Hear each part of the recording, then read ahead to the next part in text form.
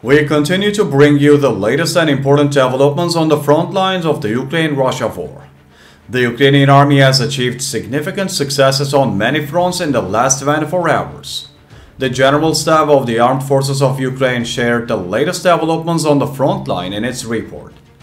According to the report, the Ukrainian Armed Forces continue their counterattack on the Melitopol and Bakhmut fronts without slowing down.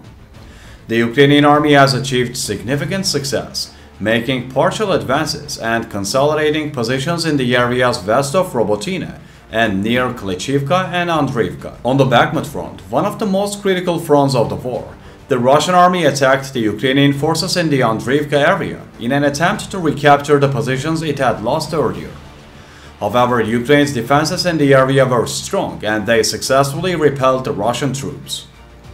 The Ukrainian army continues offensive operations in the area south of Bakhmut, Donetsk Oblast, inflicting losses in manpower and equipment on the Russians and consolidating their positions. The Avdiivka front, in the area of responsibility of the Tavriia Operational Strategic Group, was also very active.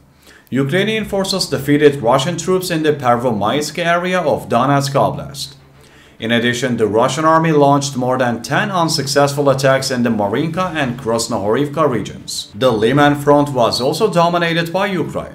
More than 10 Russian attacks were successfully repulsed near Makivka in Luhansk Oblast. On the Kherson front, the Ukrainian army destroyed critical Russian army depots and successfully hit the Russians in the rear. On the Shakhtarsk, Zaporizhia and Kupiansk fronts, the Russian armed forces did not attempt any offensive.